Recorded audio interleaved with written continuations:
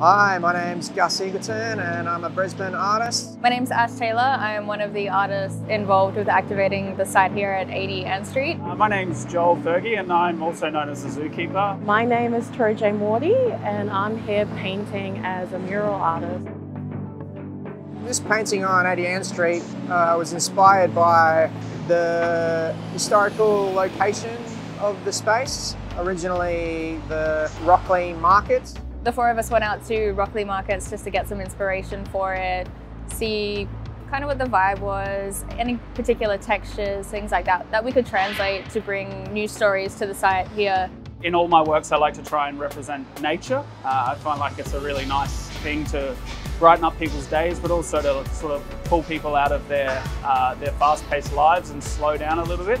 Usually it always starts with the sketch. When I do the sketch, that's usually my longest part. And then I start to decide what colors I'm going to use.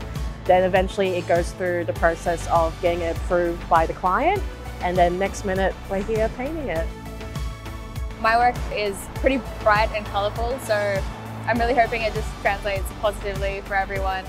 I mainly like to try and have a playful energy about it and keep it really bright and colourful and have it be something nice that people can see when they commute throughout their day. The major benefit of public art is that it's for everyone. We've got plenty of people that might be living on the streets walking through here being able to appreciate it. I just don't see any downsides to that. You know, it's just paint at the end of the day and it doesn't have to live forever, but when it's there and when you do a good job, then it's just such a positive thing. Art that's in the public is hugely important because it represents all and it's for all.